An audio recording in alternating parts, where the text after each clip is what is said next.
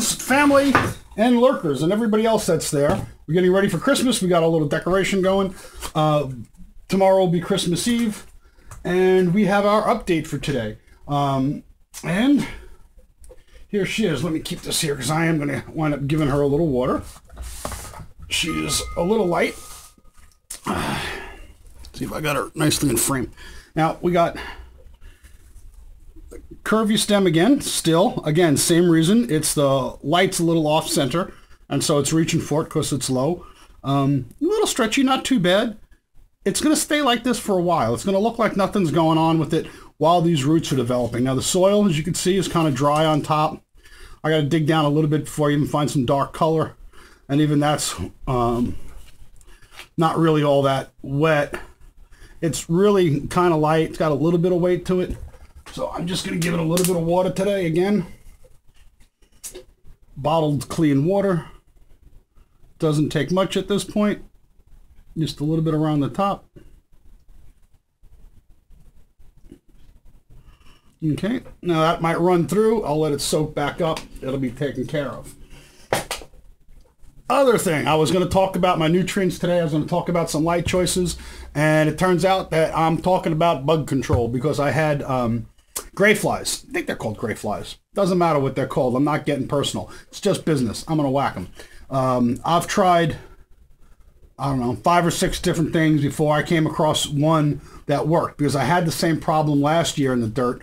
Is I had the gray flies, and they plant their larvae down in the soil, and sometimes when you buy soil, the larva is already in there, and it's been a problem, and a lot of people get it, and it happens, and I've been told all sorts of different crazy things to get rid of it, but this is the only thing that works.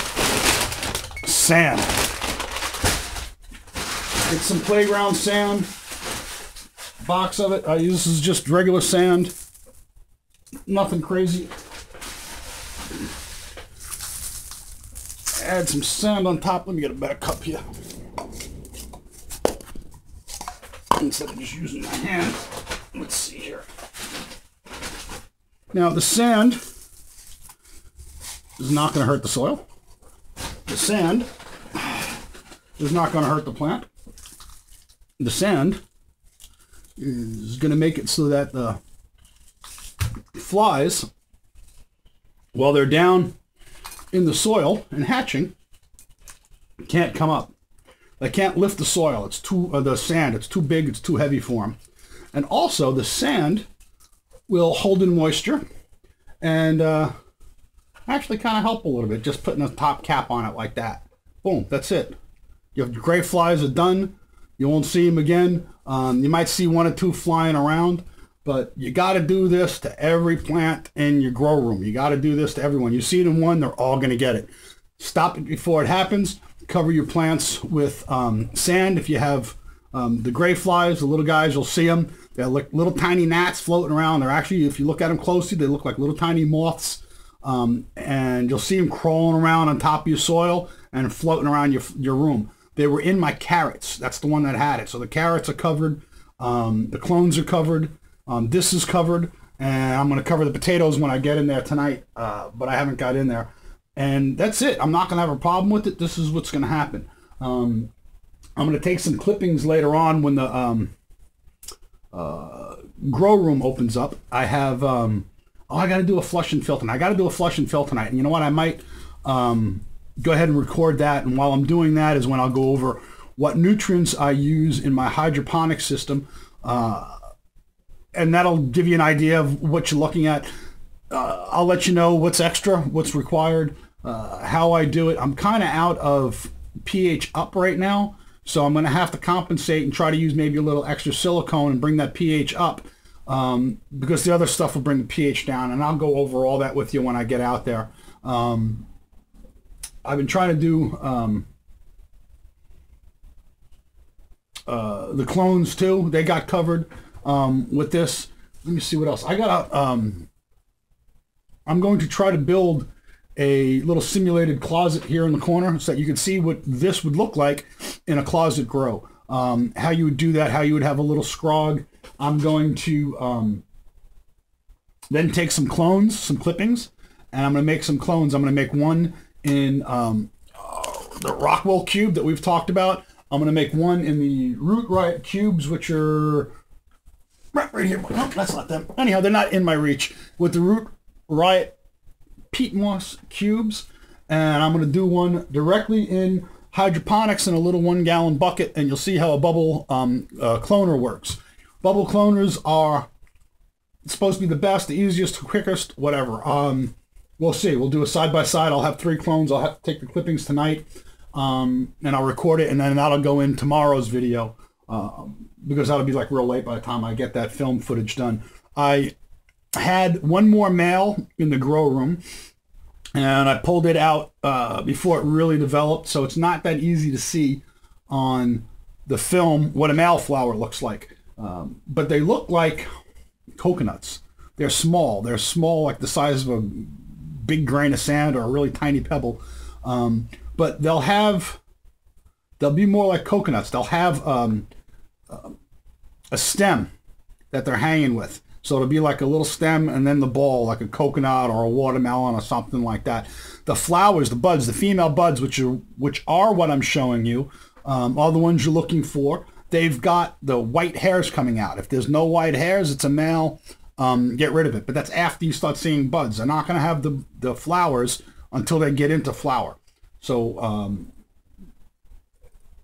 we'll cover that again. Again, you'll know what the females are. You'll know what you're looking for. And maybe I will let one of the males grow out a little bit, but not right now, not with that grow. If this is a male, I'll let it grow out just so you can see what it is, because it's separated from the rest of my grows. Tomorrow's Christmas Eve, and I will post a video tomorrow. I probably will not post one on Christmas Day, but hey, you never know with me.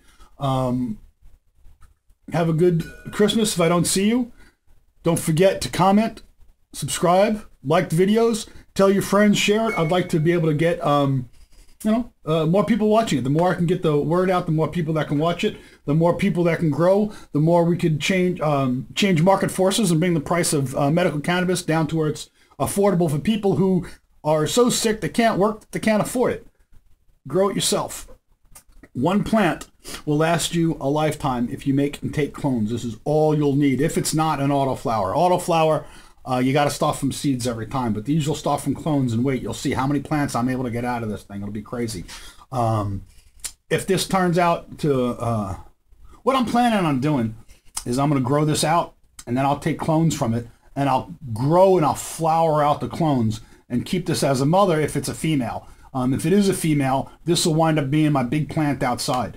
The Jack Hera that was the mother on this is an 80% sativa, and the White Widow that was the father is like an 80% indica. So this is going to be kind of cool, and I'm interested to see what it's going to produce and be like. I like the Jack Hera and I like the Widow, so the cross of it should be really nice. It's not a stable strain. It's the first time I did it. I did it as a goof. I'm not claiming to be a breeder or anything like that, but I'm just having fun. I'm sure the first poodle that got with a Labradoodle didn't know that they made a Labradoodle, but we got him now, right?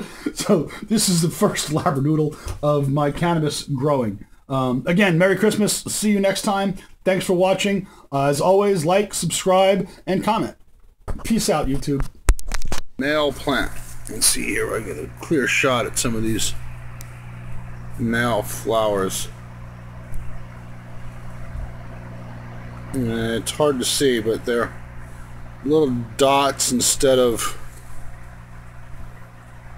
Yeah, it's not going to be real clear. They're little dots instead of pistil. See, this has got flowers.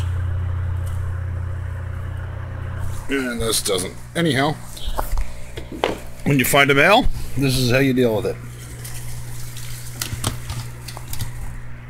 Without hesitation, get the snippers and get rid of it. Goodbye. End of story. No more bad male plant.